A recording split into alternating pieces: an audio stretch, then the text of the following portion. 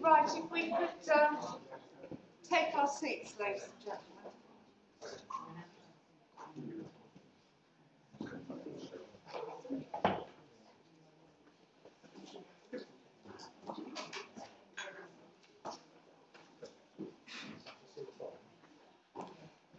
So welcome to our seminar this afternoon. My name is Jenny Church. I chair the Royal Statistical Society's International Development Working Group, which I can still say is the newest working group of the Society. There'll come a time when I can't say that anymore, but it's still okay at the moment. Welcome to our seminar on the use of multidimensional indices of social progress, environmental and economic development. Before I go any further, I just want to explain that we are live streaming this meeting. This is a bit of a first, I believe, for the RSS. So if I can ask, when we get to the discussion, if you can stand up and announce who you are and speak very clearly so that the microphone picks up. We don't have handheld microphones, we don't have that system in this room, but we're hoping that it will work nevertheless because we're in a fairly small space. We're live streaming, it's also being filmed to go out on YouTube. This is one of the things that we're very keen to do in the International Development Working Group, to ensure that our events are open to as wide an audience as possible. Obviously, we hope that there will be an audience for our events, not just in this country, but in overseas and in developing countries in particular. So, coming to our event this afternoon,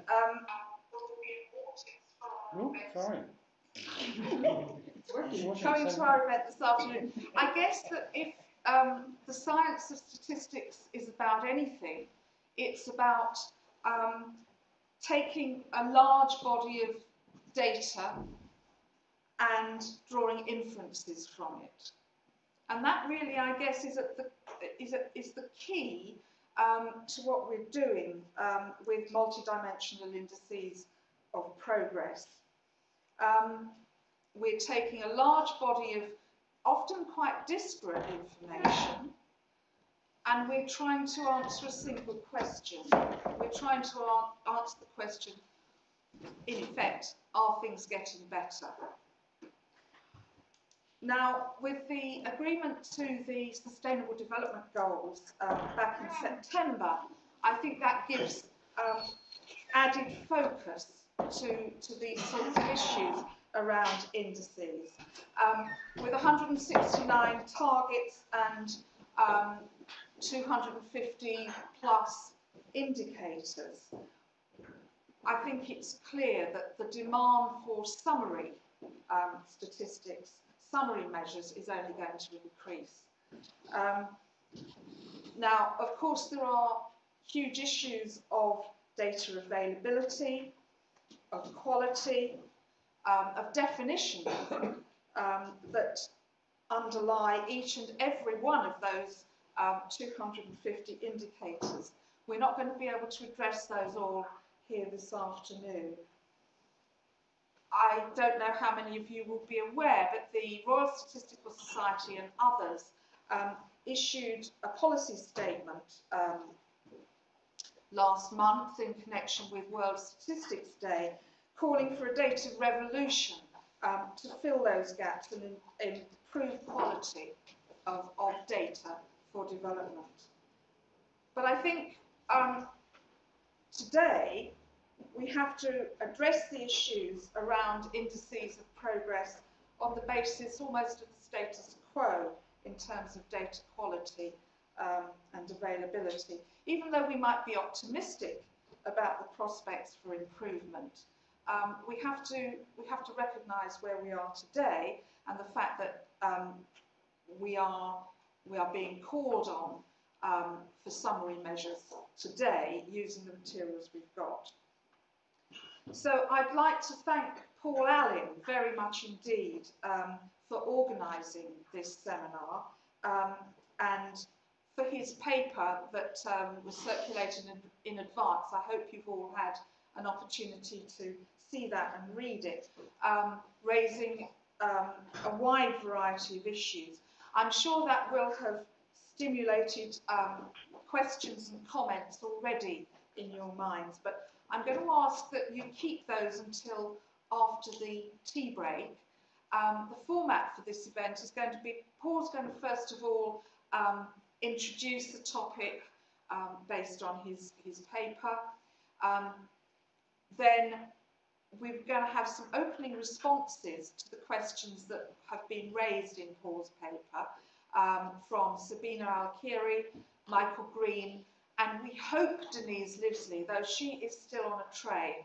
I have to say that Paul was still on a train until very recently. There are problems on the line to Paddington today. They will give some opening responses.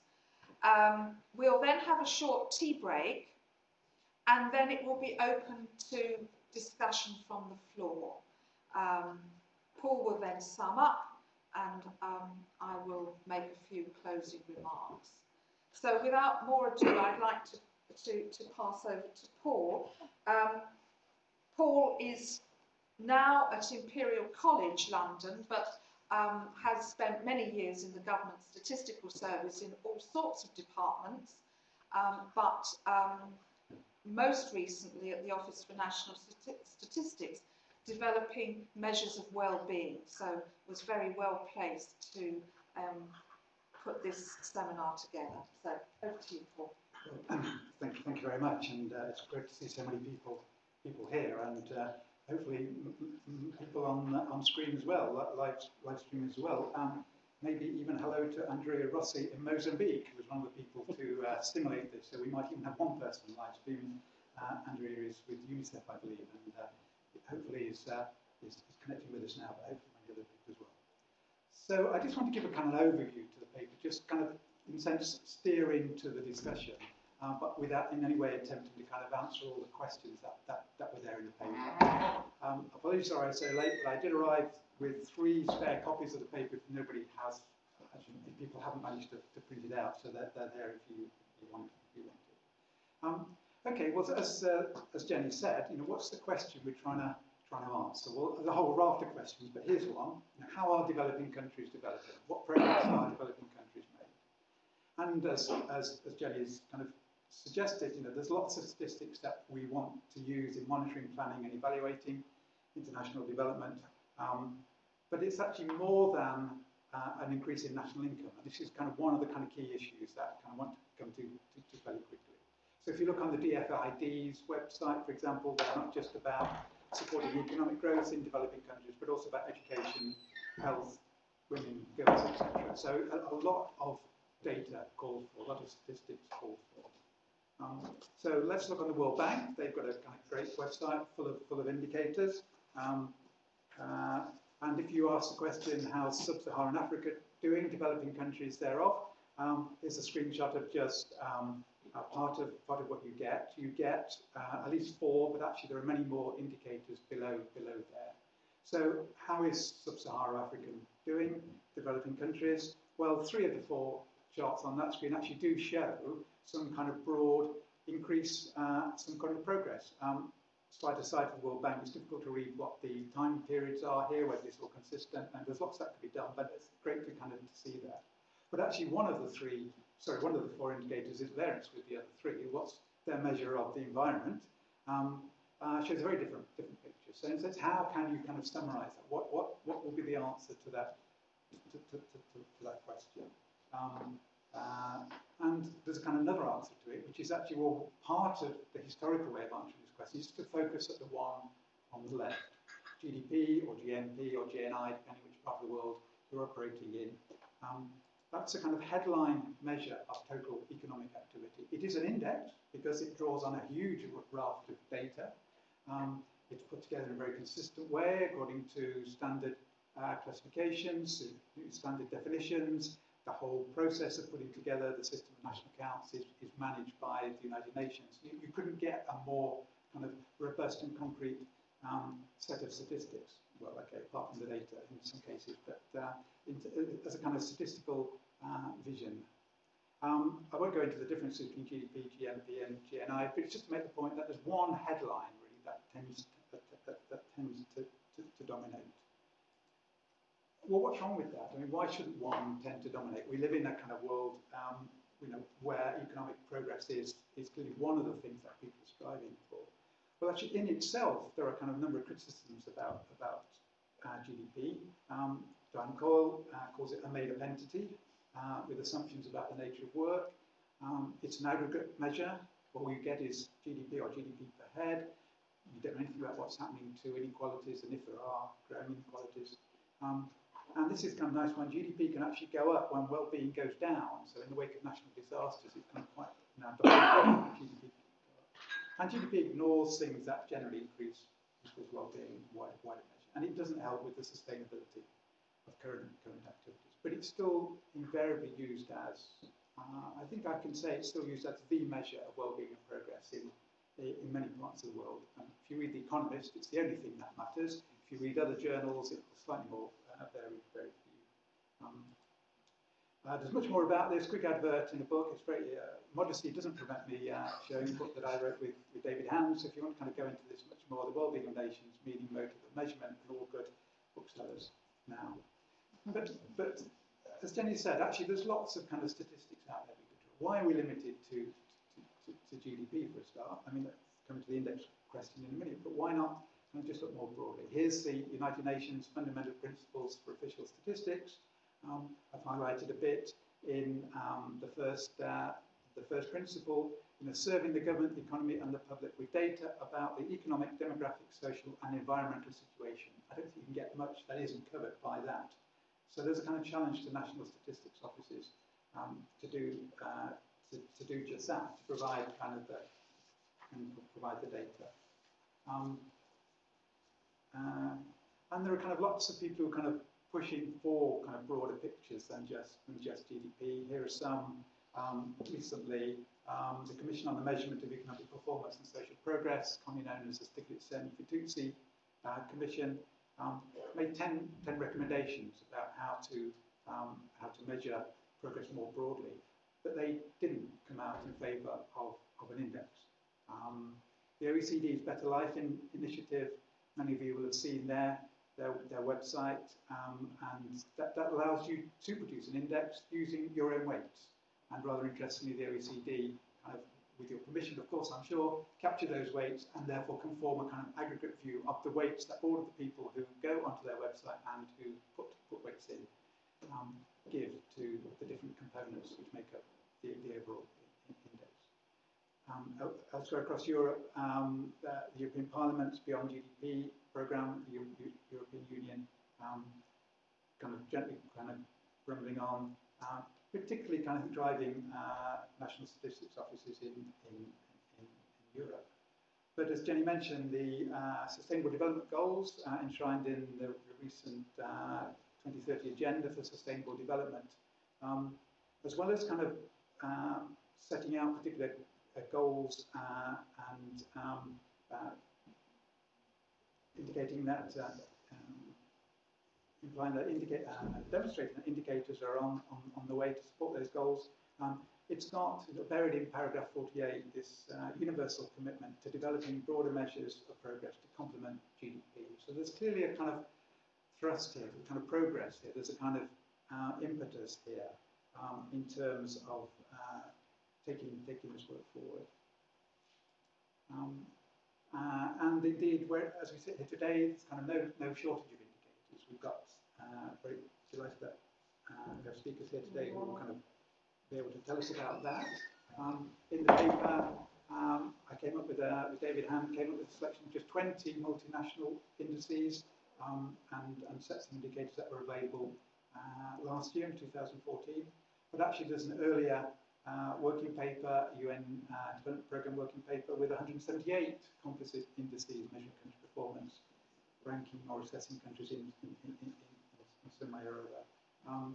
Now they're not all kind of continuous indices. Some of them were kind of one-off attempts to kind of measure these things, but somewhere between 20 and 178 is kind of the present guess as to how many indices you can find out there.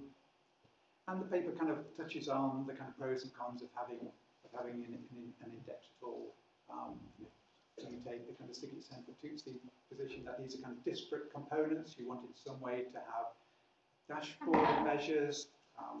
The New Economics Foundation recently published 5 headline measures in addition to GDP. So I guess that's 6 rather than the 5. But again, not produced in one index, but with the idea of kind of getting on one screen, if you like, one headline news item, an overall assessment. And what the paper does, instead to try and kind of stimulate the discussion, was kind of really think about this in kind of 6 areas. So thinking about, well, okay, we can sort of see the case for indicators, both for indices, to both kind of provide some sort of framework to the indicators, to kind of be a communications tool. And they're there. We're not denying that they are published and they are used. So the kind of 6 areas for discussion, the paper kind of goes through them in much more detail, but I tried to summarise them like this, that is there any value in kind of mapping the existing indicators? The UNDP, as I mentioned, did that in 2008. I did try to check, and as far as I can tell, they don't have the resources or the ambition, or perhaps they didn't even see the need, I'm not sure, to kind of update that, refresh that. No, but if there is a need, how can we kind of make sure that that's kind of there to kind of meet user needs? How can we kind of have some kind of inventory or portal that people could kind of go to that's relevant to development, and it's going to help users kind of find their way around either the kind of indices that exist or the kind of things like the indicators and everything. But if we think that's a good idea, I mean, how on earth would you do it, and how would you maintain it? I mean, great having a kind of one-off publication as a UNDP report, and I'm not kind of denying the value of that. It's a great starting point. But it's out of date as soon as it's printed, or if it's up on the website, it's out of date as soon as that version is there. So I think there'll be kind of major issues about that. But I guess you can think I'm looking at this in sense like also like with an economic eye. You know, so what's the supply? What's the use? What's the need? And how can we balance those? But also, kind of, if we're looking at the supply side, that there are indices out there already. Is there any need for some kind of critical review of those things?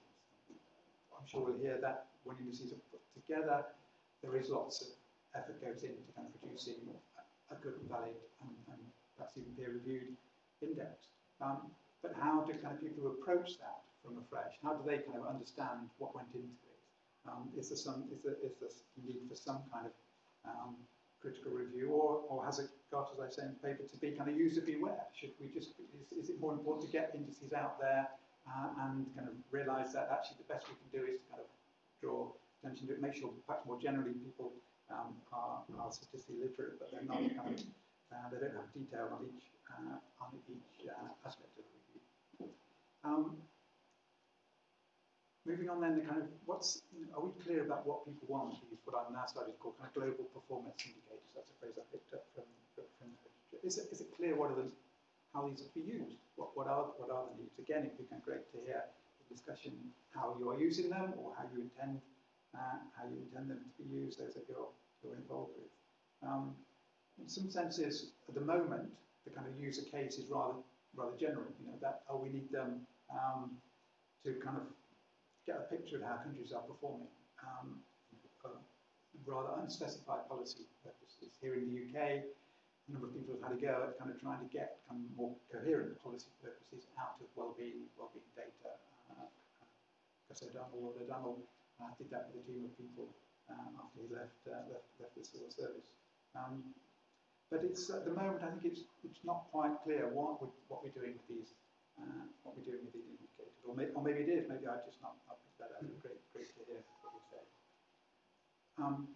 But then, do we perhaps need some kind of guidance in using indicators? That sounds a bit paternalistic, perhaps. I'm not sure. But there are things like, you know, there might be a kind of checklist of things that you might want to be aware of, missing data, the likely accuracy of the data that you're dealing with, assumptions that have been made, how people fill gaps. What about extrapolating from past points in time, because not all data are available in the present time. So, you know, there's perhaps some kind of guidance issues there which we might come on and discuss. I call that then kind of rather grandly kind of user capability gaps. So, I mean, actually, having said we don't know how these indices are to be used, do we have the tools to find out how these indices are to be used? Do we kind of have enough mechanisms in place to understand the specification of user requirements? Do we have kind of enough to support users to kind of understand the index materials and interpret the results and apply the indices? And last and by no means least, far from least, again, Jenny touched on this in her introduction. What are the implications of all this for kind of in particular, the national statistical producers? By that I mean the people in country producing data that are used for indices internationally or even within the country. I'm not making the assumption that these are all national statistics offices, but in some cases they will be. They might be financial institutions, other government departments, whatever. They might be private or research organisations. But at the bottom of the kind of heap here, there is a lot of people producing data, which goes to produce the raft of information that's addressed by the United Nations Fundamental Principles, which gets drawn on and refined and added together in some way to perform an index, to produce an overall index. And I kind of see this as, in a sense, the scope for synergy here, because the Sustainable Development Goals are clearly raising the profile of data. We hear a lot about data revolution and all of that. It seems to me to be a shame if these things are done for a kind of series of one-off purposes. You know, we must improve data sources so that we can measure the Sustainable Development Goals better. Yeah, that's great, but can we also use those same improvements for other purposes, including indices of progress? So that's really all I kind of wanted to say by way of introduction. I hope it kind of takes you through the paper, gives you some things to think about, but really the important thing is the discussion from here on. And my thanks again to the three opening discussions. Thank you very much indeed, Paul. Right, well, we have, as I mentioned before, three speakers who are going to provide first reactions. So first of all, can I invite Sabina Alkira to to join us. I should have explained that we are limited in terms of speaker space to these 3 seats for the purposes of the live streaming. So that's why we're sitting rather cosily at the front here. So Sabina is the Oxford Poverty and Human Development Initiative. And over to you, Sabina. Thank you so much. Thank you very much to both of you for this invitation. And I, like the others have said, I really look forward to the discussion that we're going to have, most of all. And I thought that what I would do in responding and commenting on Paul's paper is first to present in 6 or 7 minutes an index that we work on, one of the different indices that illustrate a methodology of multidimensional poverty measurement. And then have the rest of the time, in a sense, to reflect on some of the qualities of that measure in relation to Paul's question in his paper. And the bottom line is that I very much salute the need for critical review. I think that indices, some of which are composite, some of which are multidimensional, or they're different terms, and these terms are used in different ways, but the quality of them varies greatly. And the users don't necessarily have the kind of health warnings that they need to interpret them correctly. And so I think that that could be a great service. So first of all, just briefly for those of you who are not aware, we work on a lot of national statistics, and we also work on one global measure or international measure, which has been published since 2010 by UNDP. And this is an index which is structured around 3 dimensions, which are equally weighted, and 10 indicators. So a person is deprived if somebody in their family is malnourished, in their household, a jury household. If a child has died, no one has 5 years of schooling, a child's not attending school up to the age at which they would complete class 8, or their household is deprived in each one of these 6 indicators. So as you can see, we're looking at a matrix. The rows of the matrix are the people, and each person either has a deprivation or not. So we're taking ordered categorical data, ordinal data, dichotomizing it, so that the final measure is robust to monotonic transformations of the underlying data. And what that means very simply is that the measure only relies on the definitions that are transparently there, and not on value judgments about how you treat these variables. And so when we come to testing robustness, we will look at the robustness of the measure to these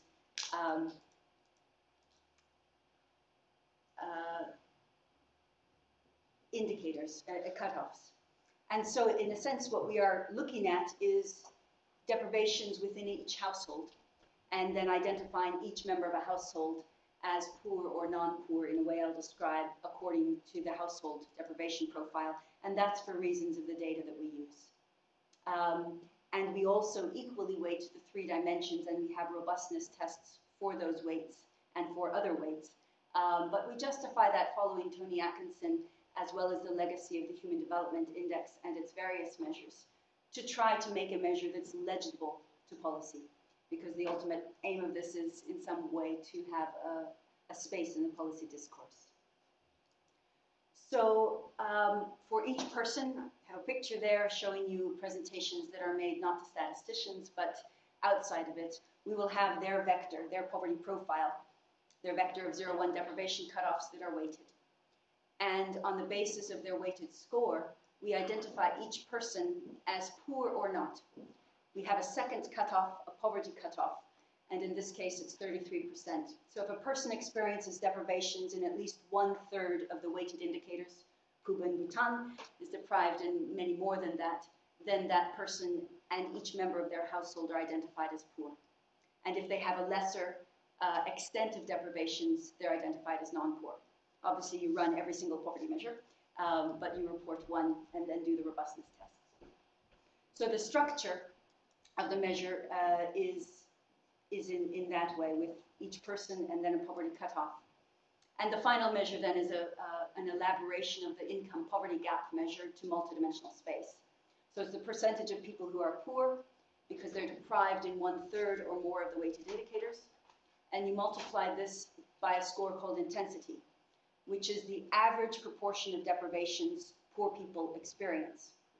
So Puba had 67%, people in Bhutan much less, but it's the average percentage. Is the average poor person in the country deprived in 1/2, 60%, 70% of the relevant deprivations? It gives a sense of the intensity, the severity, the gap of poverty. So why this measure perhaps is useful, beyond the fact that it can be rigorously applied with ordinal data, is that although you have a headline, which is one number, and you can say with significance whether it's gone up or down, you can then break it apart in different ways. So I'm going to whiz through some slides very quickly just to show the dashboard of consistent sub or partial indices that the measure gives rise to. So first of all, and I'm using the 2015 update, which has 101 countries covering 5.2 billion people. Very good country coverage, 96% in sub-Saharan Africa, 94% in South Asia, 92% in East Asia. So the headline of a dashboard is that across 101 countries, 30% of people are poor, or 1.6 billion people. And then, of course, you can see the percentage of people who are poor for each country. And you can compare that percentage, something the media are already familiar with, for example, the percentage of people who are poor by the $1.25 or $1.90 a day income poverty measures. So in this graphic, we depict all of the countries, with the poorest countries in terms of the head count ratio. On this side, the bar is the percentage of people poor multidimensionally. And the dot is for surveys fielded within 3 years of the ones we draw upon, the percentage of people who are income poor. So you can see the relationship, and with other indices as well, and the mismatch is quite large. So we argue that you need both. You need an income poverty measure, but you also need a measure to complement it and to bring into view these other aspects of poverty. And although we're simply looking at the head count ratio there, and they could match, just to give you a bit of a health warning here, even if you have the same head count ratio, they may not. Here's an example from China, where you have income poverty and multidimensional poverty of different levels, so you would presume that all the people who are income poor are multidimensionally poor, but the overlap is much lower.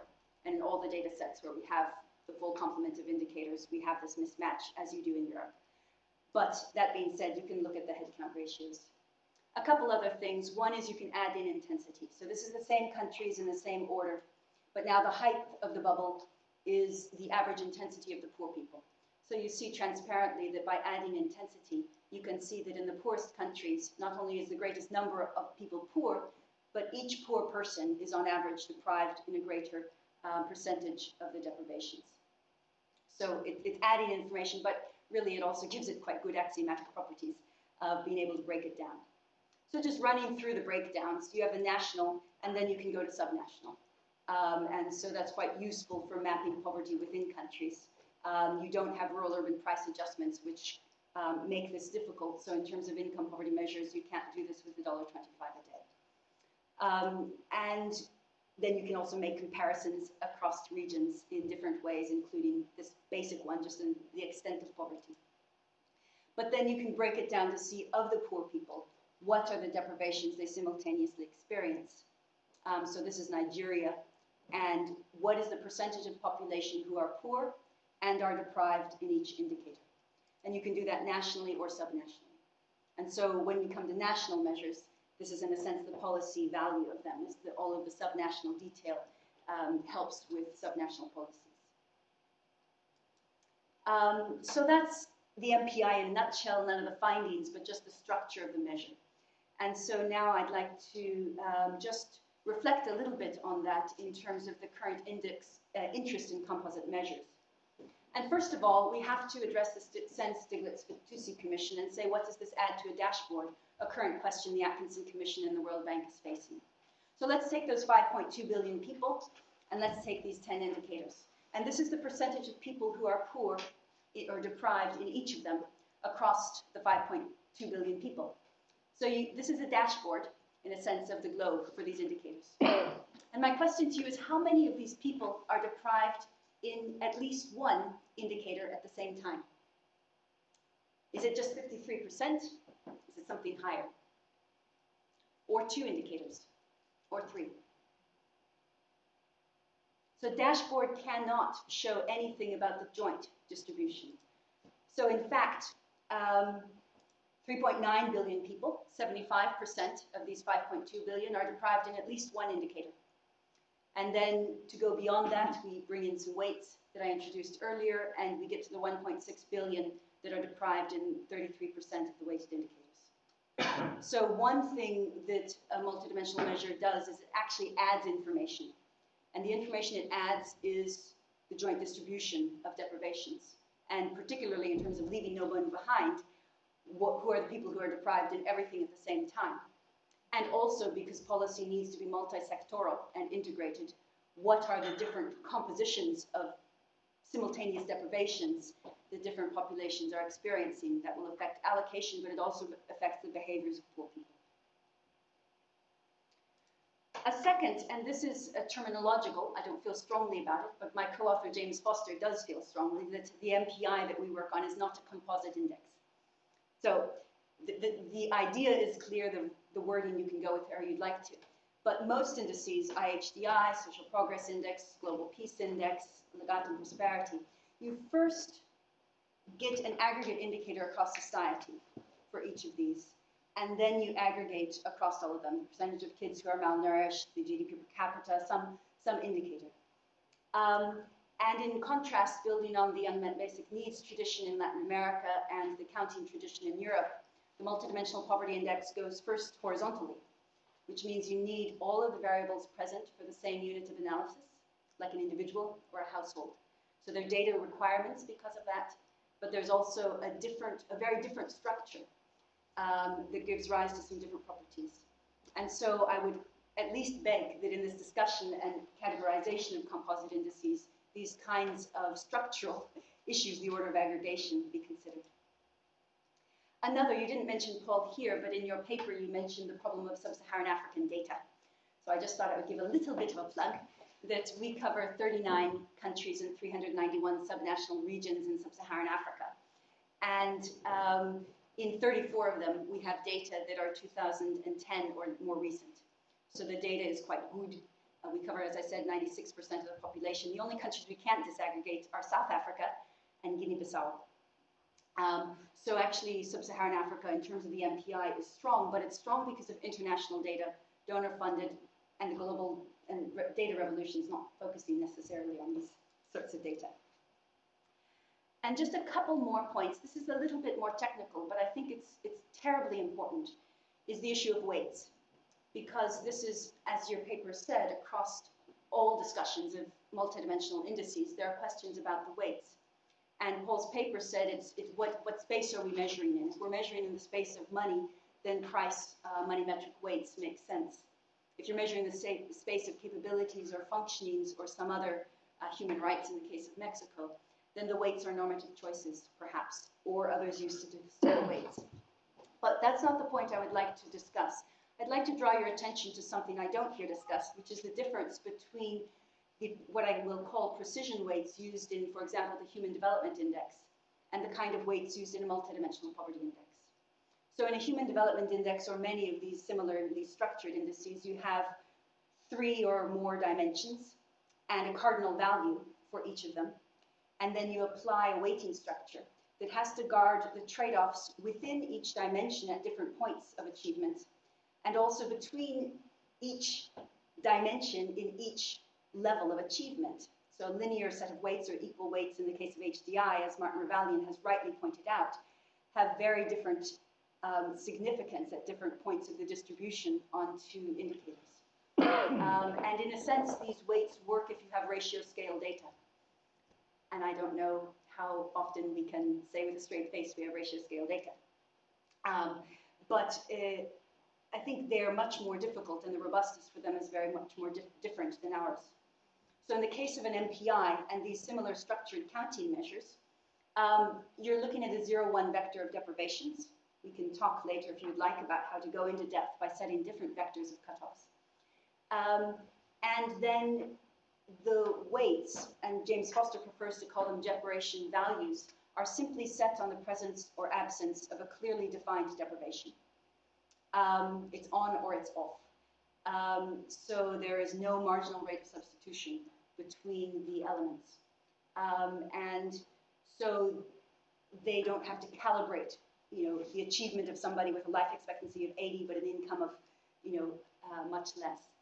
So I think that, again, clarity in composite indices about what the weights are could clarify the discussions quite a bit. And finally, I'd like to have 3 slides, and I will do them very quickly because of time. One on the constraints of the indices we use, one on the methodology, and one on the transparency. So first, in terms of the data constraints, we require all of the variables from the same survey, which very much limits. We couldn't put employment in it. The data didn't exist in the surveys we use. We couldn't put income, violence, others. Also, because we require the same indicators for each person, in our case, being academics, we're over the top rigorous, and we drop anybody who doesn't have variables in every single of the 10 indicators. We report the missing values. They're very, very small in most cases. We do any bias tests if they are not. The updates and the exclusion by survey data of other populations is well known, but it doesn't mean it doesn't need to be fixed. And I would very much plug for a need of oversampling of some missed out populations in the case of poverty. But I also wanted to acknowledge, because it's nothing to do with me, that the quality of data we've used on the MPI have increased greatly. For example, we have all 10 indicators in all of the African countries we use. And the number of countries with comparable definitions has gone up. Very briefly, in terms of transparency, what we do to try to be transparent is we put up a methodological note that has the precise treatment. There's a sample do file, and then there's a list of any specific country-specific treatments we've done of the data. And the data tables have, and I think this is something, Paul, I would very much call for, percentage of retained sample, any missing indicators, the data, year and source, how to find it. We also have confidence intervals, and for making comparisons over time, we don't leave it to people. We strictly harmonize the microdata ourselves and post strictly harmonized data sets online, because that's, as you may know, a huge amount of work. But that way, people make comparisons that are justified and are not encouraged to make comparisons they cannot make. And the final slide is on methodology. That in the case of the global MPI, we do implement robustness tests. For example, using standard errors, a little one for an international measure is the percentage of pairwise comparisons that are, in our case, strict, not even weakly distinct, or the same across different variations of the parameters. So for a poverty cutoff between 20% and 40%, 91% of our country rankings are the same, or for weights between 25 and 50%, 85% of our rankings are the same. So I think this is very important to make very transparent to any skeptics what implications their ideas would have on the measure. We also look at the redundancy of indicators, associations, and standard errors, which is very important and even not done on the $1.25 a day because of its particular structures. And so any significance that you see in a policy document like that, if we say it's bigger, it's actually significantly bigger by at least 5%. So these are the kinds of methodologies and perhaps that distinguish some indices from others. So that's the end. I've gone over 1 minute. I'm sorry. You're fine. We do have a book. I'm sorry. We do have a book on it. And for the students here, everything is full text online and downloadable, so you don't have to buy it. So that's what I wanted to share. Thank you so much. Thank you very much indeed, Sabina. Thank you. So I'd now like to invite Michael Green, who's the Executive Director of Social Progress Initiative, to give his reactions and thoughts on Paul's paper and the issues raised. So, over to you, Michael. Thank you, Jenny, and delighted to be here. It's always a pleasure to be the least eminent person in the room. I should say the invitation to this event went to our research director, Amy Wares, who is the person who knows all about these issues. But Amy, unfortunately, is based in the United States, and with Thanksgiving couldn't be here. So I, as the London-based person who doesn't know what he's talking about, got invited to this event. Why did I say yes? Why was I so foolish? Because I must say that all my interaction with the statistical community since we launched Social Progress Index has always been fantastic. The wisdom and generosity of the group, Denise and Sabina in particular, but many other people have been very helpful and generous to us in giving their wisdom. So I come along here knowing that this is a supportive community and that hopefully won't hold my ignorance against me. Maybe I'll offer a slightly different way of coming at this, since I'm not a statistical scientist, of why on earth we created the Social Progress Index, a new addition to the community of indices since 2012. Have we added to the problem? Why have we added to the problem? What on earth do we think we're doing? Maybe that might be the way to come at it. And especially, I suppose, because we really started from the position of users. The Social Progress Index was born in a World Economic Forum Global Agenda Council meeting in 2009. So as you may know, the World Economic Forum every so often gets together a bunch of eminent people and gives them a problem to think about and to come up with an idea. So it was actually my old friend and co-author Matthew Bishop from The Economist was chairing a Global Agenda Council on philanthropy and social investment back in 2009. So it was a community of a bunch of people from business working on social issues, people from the impact investing community, philanthropy, social enterprise. Not so much from actually the official governmental aid world, which is kind of interesting. And that group came back saying, we feel that we lack a common language of measurement to help us think about where our priorities are in terms of addressing global social issues. So it was very much what Matthew then proposed as was then called the Social Competitiveness Index, emerged from that discussion as a demand from a set of users. The second thing that I think drove the initiative was the fact that we were sitting in a World Economic Forum meeting. The WEF has produced the Global Competitiveness Index that I think a bunch of people in the room felt had a genuine impact on policy, and that producing rankings like this can drive change, and that therefore the idea of creating a composite index on the social side would actually be something that would be of practical policy use in driving change in the world. So that was sort of where the idea first started. And then I must say, it took us more than 3 years to actually launch the Social Progress Index after that initial discussion. And that was because we did spend a long time asking whether or not this was something that was actually going to add value. This was not something we went into lightly.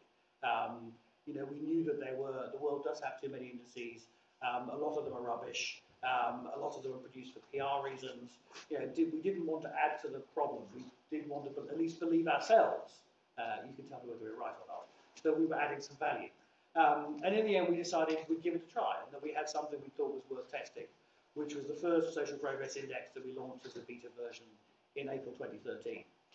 And very briefly, just the reason we thought there was it was different from what was available already was that Social Progress Index has no economic variables, measures only outcomes, and also very much tries to look at countries at all levels of development, looking from poorest to richest. So we're trying to measure countries at all levels of development.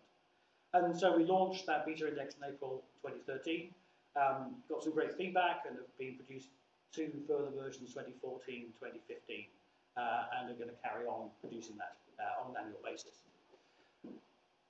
Maybe the thing to look at next is what's the impact means in terms of we're thinking about users. And I think users I see in 2 ways. One has been around sort of practical use for policymakers, whether that's decision makers in government or business or in civil society.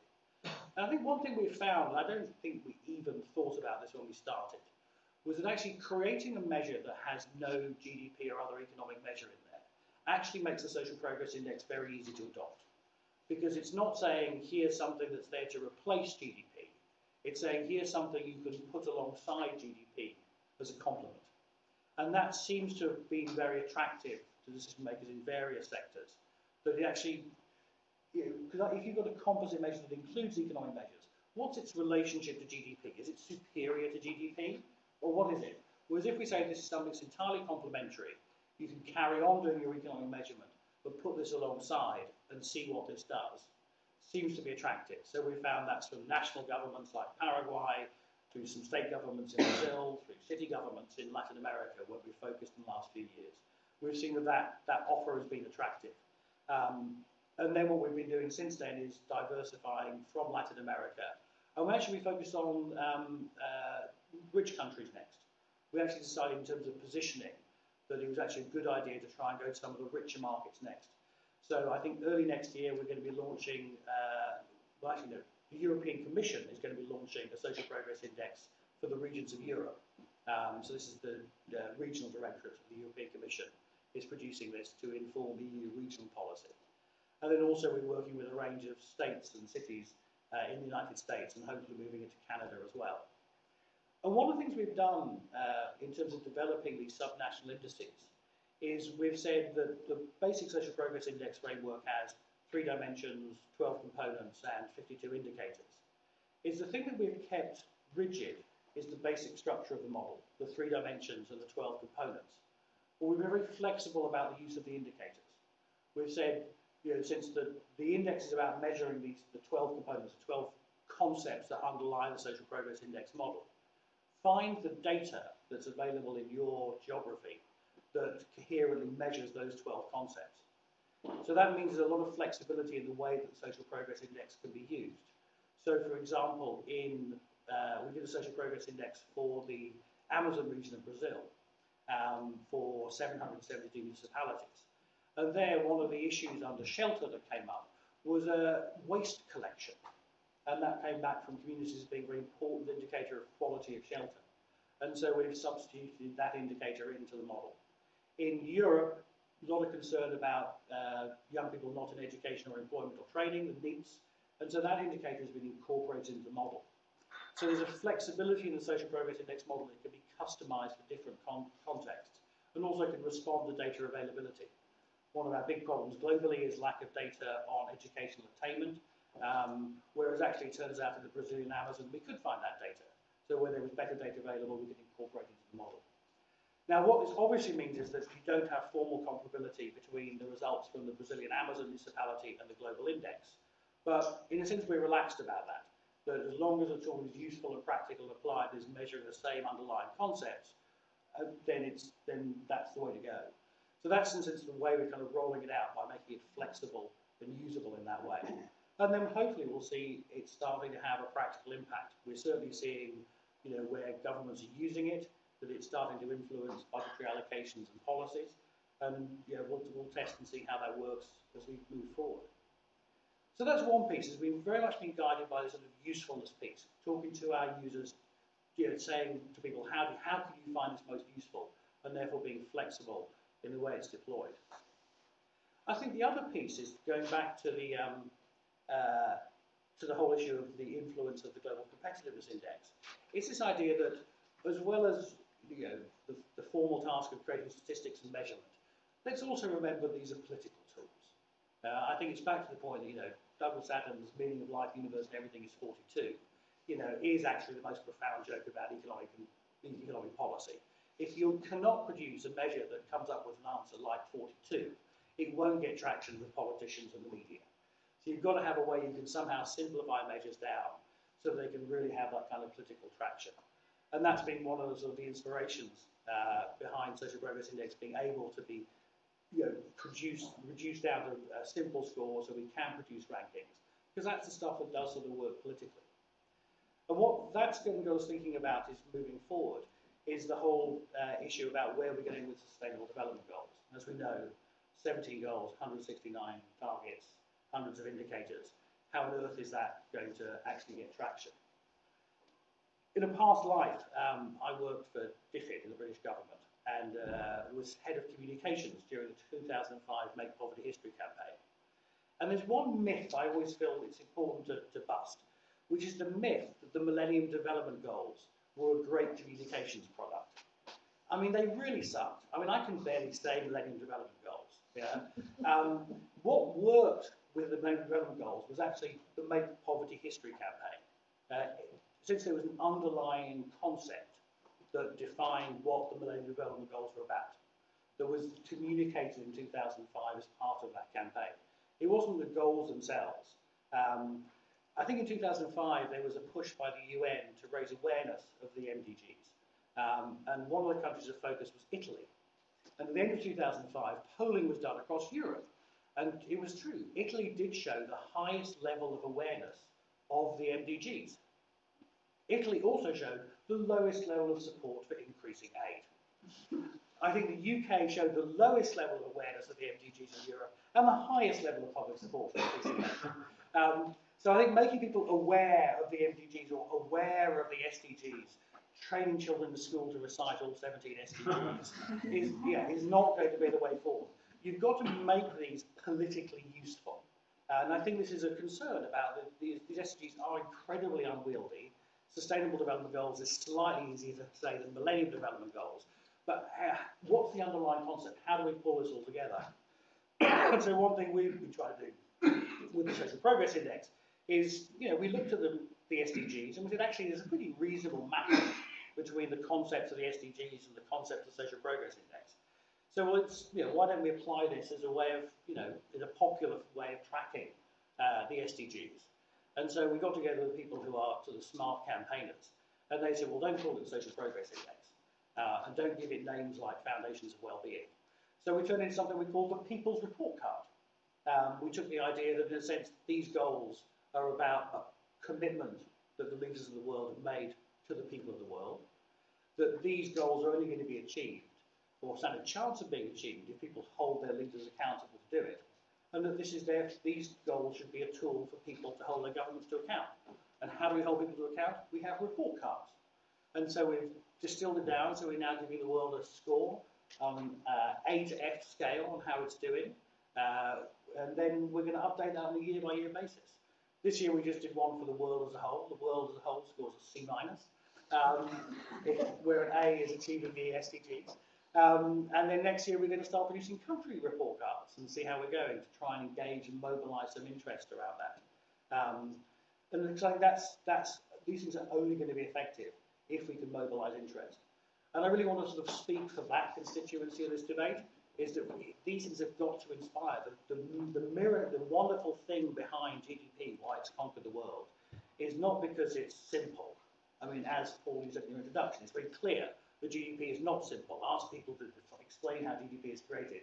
It's not simple, but it's because it's got a simple number, because it's become part of the public debate. We now, when someone talks about economic growth is 3%, this absolutely thing that people don't really understand what it means is talked about in a meaningful way in our political discourse. And that's where we have to get to if we're going to incorporate other aspects of well-being into our debate and shift that debate. Let me say a couple of things on the very practical things. I think in terms of indices, composite indices coming together, certainly we very strongly support transparency. I mean, I think that anyone who's not publishing their methodology, their data, has got a big problem. Everyone should be doing that. Secondly, we're very strongly supportive of collaboration. And I think one of the collaborations we're looking at now is the new International Panel on Social Progress. I think that's a great opportunity to bring together scholars in this field to work towards trying to bring some common understandings. And then on the very practical question of just keeping track of all the indices that are out there. I mean, we actually keep our own mapping of all the indices that we see. And I'm sure many other organisations out there keep their own mapping. Why don't we publish it? Well, because basically no one would read it, because there'd just be lots and lots of different mappings. Which just brings to one point, which is that actually the Wikipedia pages about this really suck.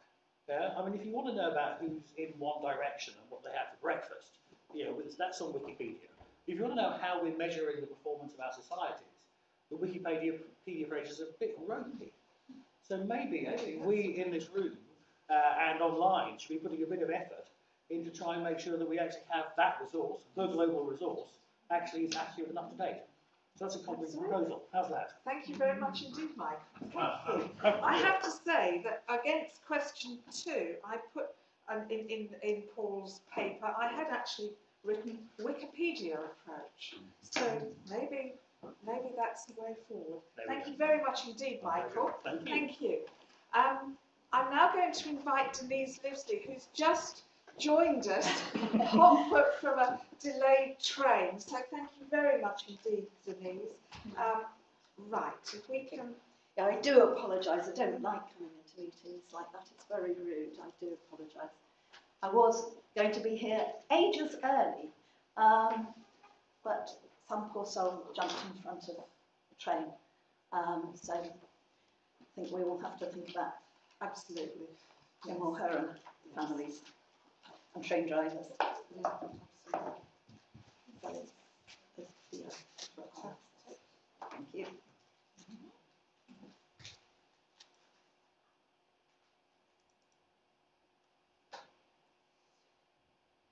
should just explain for Denise while she's setting up that we are being live streamed. Denise. Oh, this is right. the first for the RSS. Okay. And this is why we're sitting rather cosily Right, here, so that we're in screen view.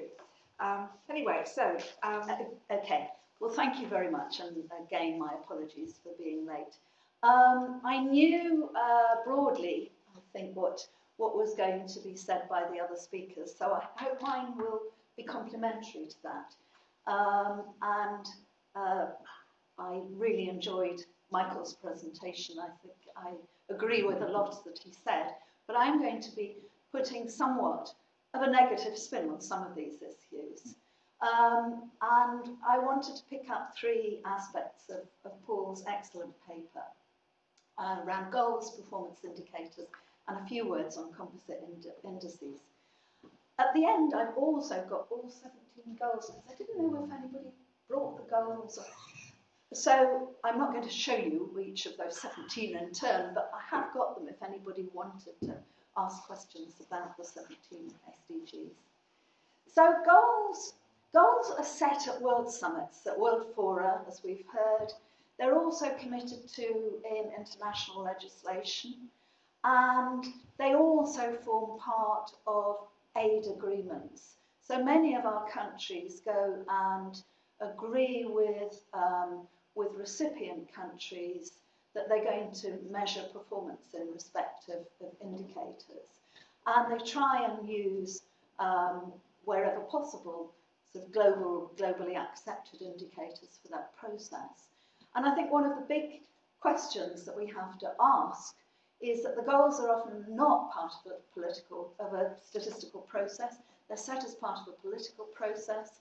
And as statisticians, we often have difficulty in translating those goals into targets and indicators. So there are lots of questions. Many of these were raised in Paul's paper around issues to do with the measurability of goals. And we shouldn't forget that goals are mainly about change over time. So it's not point-in-time estimates. And the very thorny issue about whether the things that we're measuring actually change enough over time for the very crude measures we use of aggregate statistics and so on, being able to pick up that change, I think is a critical issue that we have to address. I've used this slide many times in the Royal Statistical Society. It comes up again and again, but it's just to give you a sense of the fact that quality of data has many, many different dimensions.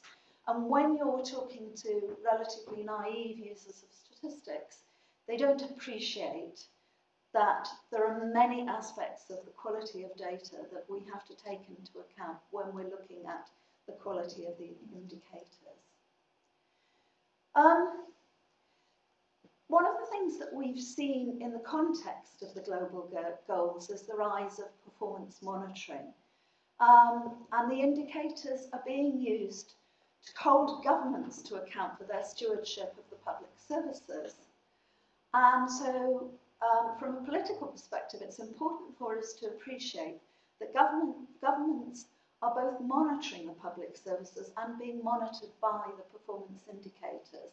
Because even though the global indices of various sorts are sometimes produced by independent organisations, so they're very dependent upon the official statistics from within the country.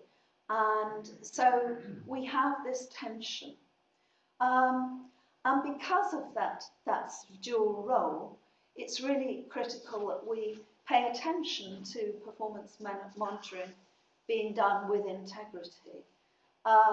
And that we're aware of, cognizant of, the incentives to distort the results. And those incentives, incidentally, in relation to development and development aid can go in both directions. So I've been in a meeting in Nigeria where in the morning we were with one set of aid agencies and the Nigerian government was arguing that they had made this significant progress over the last few years, and the performance of their education system was outstanding because the aid agency was very concerned with, if we put funding in here, is it actually going to be used effectively? And then in the afternoon, there was a different aid paradigm, a different set of agencies, and they were arguing that Nigeria's education system was desperately poor and really needed resources and had been falling behind because the international organisations hadn't put enough resources in. And it was the same people in the room. And so the manipulation of data and the extent to which they decide to look for uncomfortable truths, I think is really critical. One of my bugbears is that we need to resist the pigeonholing of statistics. I'm actually in favour of performance indicators, and I think despite what Michael says about it not being a great communication tool, the MDGs have led to a lot of improvements and a lot of improvements in the quality of statistics in many countries because they garnered attention to some key statistics. So I'm not, despite this set of slides, I'm not actually negative about things like the performance indicator frameworks of the UN, so the MDGs and now the SDGs. But I do have concerns, and I wanted to just highlight some risks. One of the problems is that they do tend to be used as sticks rather than carrots. I work in a world where I believe in trust and building trust and encouraging people.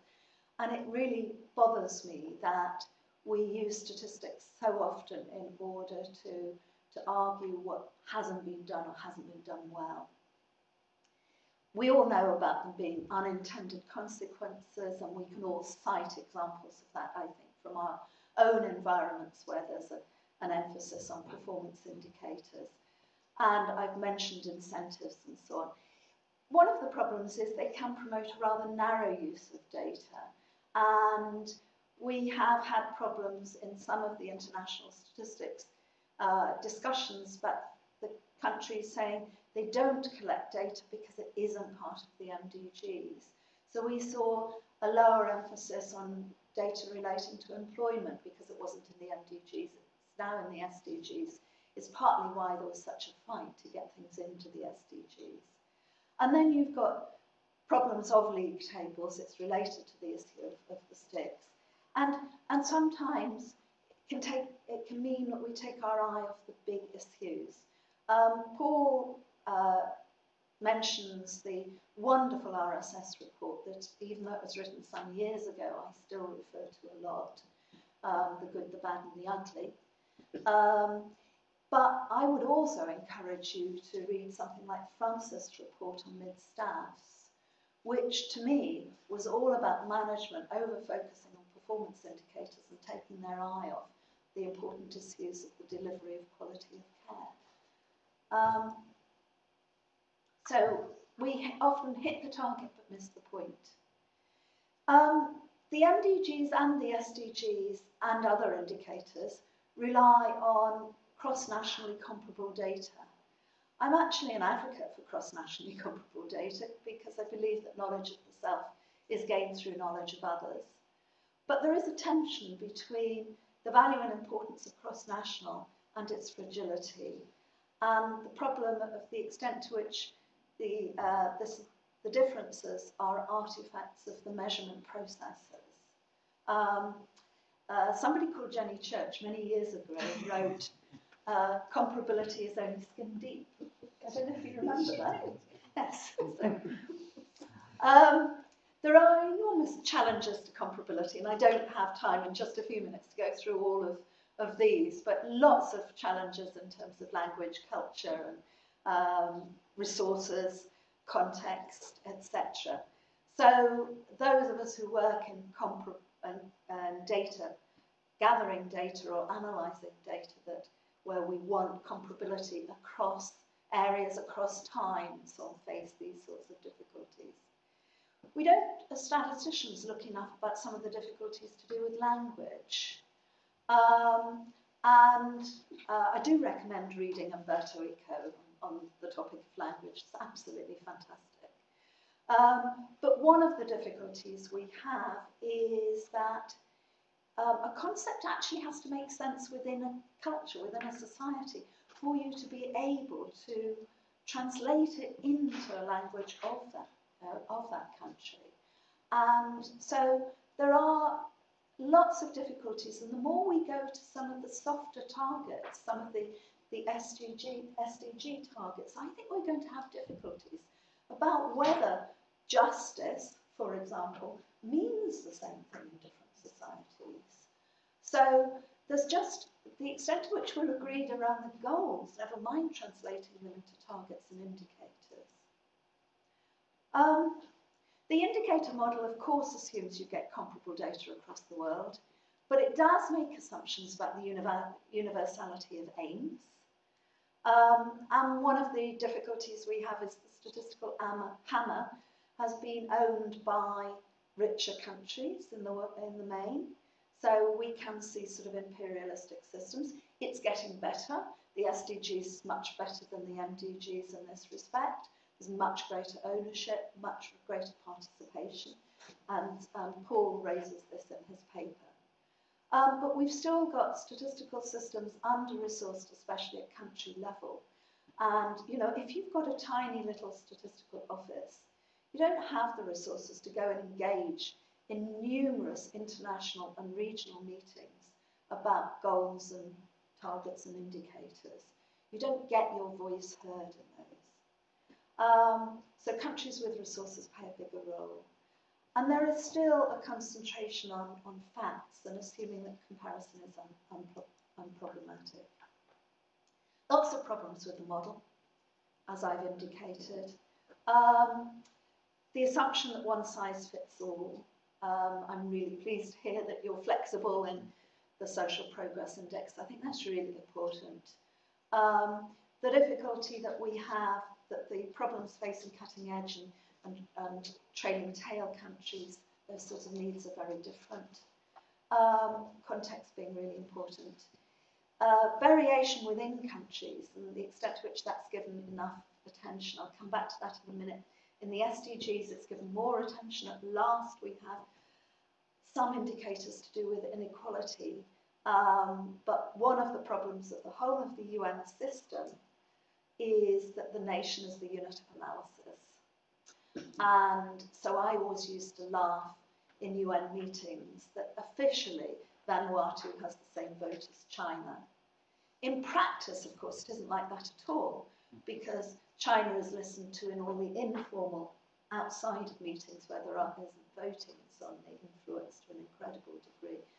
But there is a problem, and I used to say to my colleagues, if we actually want to achieve the MDGs, we put all our resources into Vanuatu and the Solomon Islands and so, the smaller countries, because then you get more countries achieving the MDGs.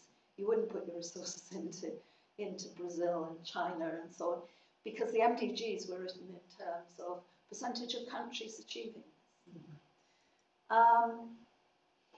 Ownership is important, but it is difficult when countries aren't involved in the choice and the design of indicators. It is difficult because putting things in a comparability framework means that results often look unfamiliar to a country. So I've been in countries where they haven't recognised the data that I've got from that country relating to primary education, because our definition of what is a primary school is different from their education of what is a primary school. So we've had to adjust the data. And that's a huge problem, a very big tension for international agencies, about how you get ownership, but also encourage comparability. The high profile has already been mentioned, so I won't go into that more.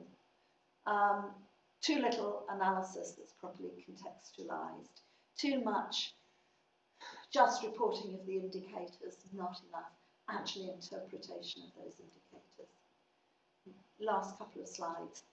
There are real advantages of the model of comparability. Methodologies are shared and that can lower costs. We learn from one another. We can build communities of data collectors and analysts. We can ask uncomfortable questions in countries that otherwise wouldn't get asked because the country doesn't prioritise that issue. And I think we'll certainly see that happening in the SDGs. We are learning better how to use this to develop national capacities for data collection, and it does raise the political profile of data. But I come back to this challenge about local national specificity versus cross-national comparability, and how we achieve both, how we get that balance right. I'm very excited about the SDGs. I think that they are correcting a lot of the problems of the MDGs around the fact that we measured too many things in terms of quantity, how many kids were in school, not whether they were receiving quality education. The inequalities I've mentioned, the variation within countries. Sustainability, it goes right throughout this. It's, economic growth is important, but it's not the only thing that's important within countries. The wide applicability and the inclusivity, which Paul mentions in his paper. I think this is my last slide. Composite indicators. Paul talks about adding together apples and pears. I think we have a number of problems with composite indicators. We do them as a communication tool, and the people who are using them often don't have great statistical skills. In my new job at Green Templeton College in Oxford, I've got the Reuters Centre for the Study of Journalism, which is fabulous. And so I go on a regular basis now to events that they organise. And I've been discussing with them the MDGs and the SDGs, and it's very interesting. We've got really top journalists from across the world, but they aren't very statistically aware, and they don't actually understand some of the problems relating to composite indicators.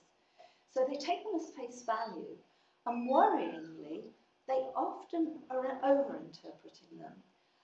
They assume that the weighting scheme to add together the apples and the pears has some scientific basis. And they don't realise the extent to which that's arbitrary, and you would get a totally different index and a totally different ranking if you had a different weighting scheme. And they don't pay enough attention to the issue, again, that Paul raises in his paper about how missing data are dealt with. And I have, just to end, I have an absolutely fantastic example of this. When I used to work at UNESCO, I had responsibility for delivering the data to UNDP for the Human Development Report. One of the indicators in the Human Development Report, one of the pieces of statistics is literacy. And they need this literacy data every year. We don't have literacy data every year in the richest countries of the world. We certainly don't in the poorest. Lots and lots of problems, as you might imagine, about how you collect it, how you define it, and how you collect it, particularly in countries like Papua New Guinea that might have over 400 languages. So, so lots of difficulties. So, and certainly you can't collect it every year. So what is done is the proxy is used, and the proxy that's used is 5 years of primary education. That then means that within the Human Development Index, there is almost perfect correlation between two different parts of the index, which is, as we all know, is one of the things you shouldn't do in a composite indicator. But some years later, after I fought this and not been successful because there was an issue, we can't change the index because we want to measure change over time, so we can't change it, which is one of the problems. A paper came out showing that the criticisms of primary education were unjustified because, look, there was an almost perfect correlation between 5 years of primary education and literacy. I rest my case. Thank you very much indeed, Denise, and thank you to all our three respondents.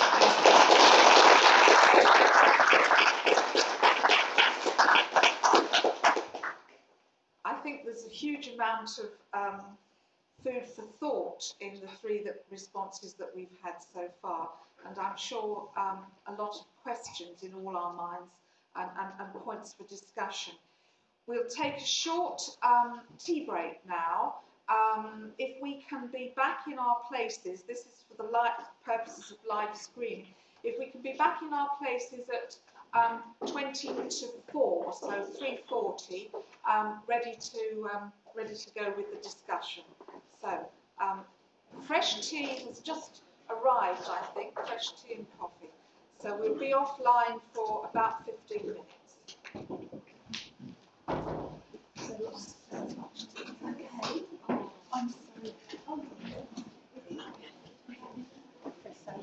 Okay. I'm sorry.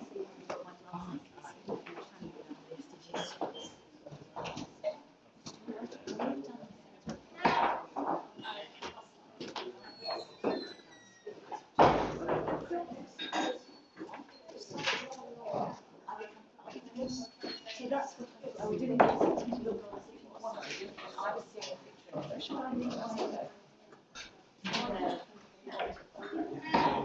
I think that's how Jack set it up. No, that's what I'm looking at from where I'm on. And I don't think I should have realised that I was too late to say something. So I think you might want to actually send over the mic and what you can say is then if you can then decide that you may say, You've got to time. What time do you get? we'll look at YouTube together with the when you're putting it on YouTube. I would just say, because I know we've done fantastic. I mean, if that's what everyone sees, it's nice work that, yeah. So thank you.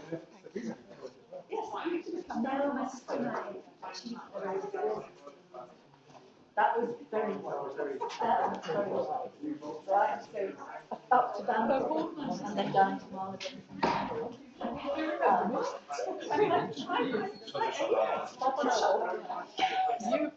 was on a first and we got She's going to send me through.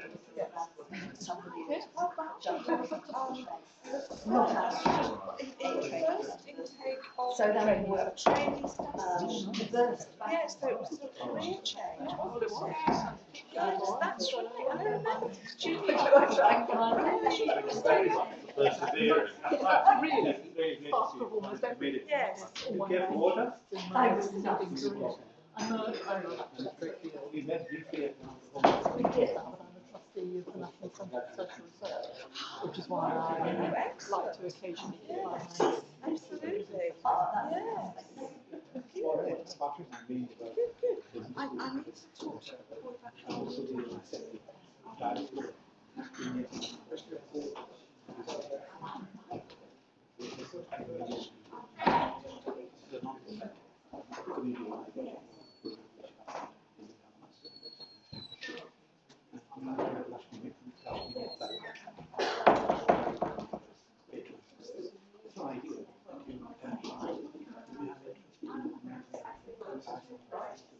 how very interesting.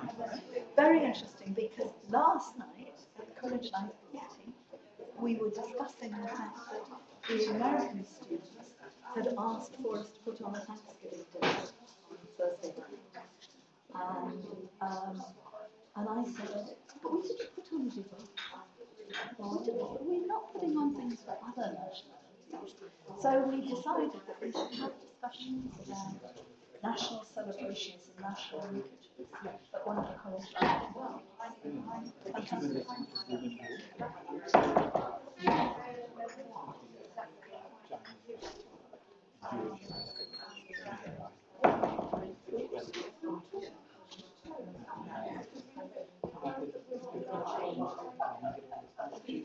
Great. Brilliant. Brilliant. That's great. It does make sense. That's good.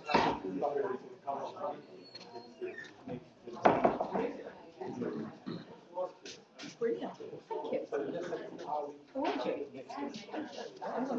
I will look at how many Indian students I've got as well.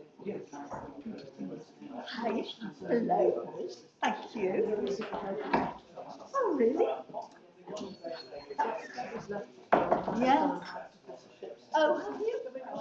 Oh, dear. I'm just trying to